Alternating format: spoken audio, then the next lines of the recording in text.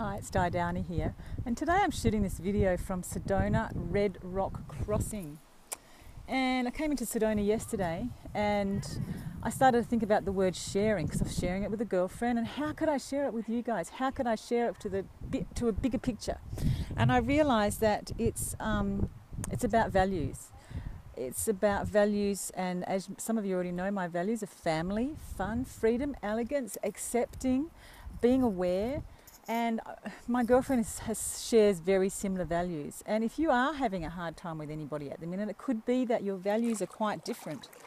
And I would recommend that you'd find out what your values are and what the other person's values are. And people tell you what their values are. You don't have to outrightly, confront them about their values, because the way they talk and speak and act is you can see and you can hear what their values are. So I'd really recommend that if you do put some awareness on what's important to you, and are the people that you're hanging out with, are they holding those similar importances, and are you leaving their space with an uplifting, ongoing, futuristic feeling? Because that's what we're doing here, and that's how we've come together to do this trip. I hope this helps you, and I hope you're having a great day. See ya.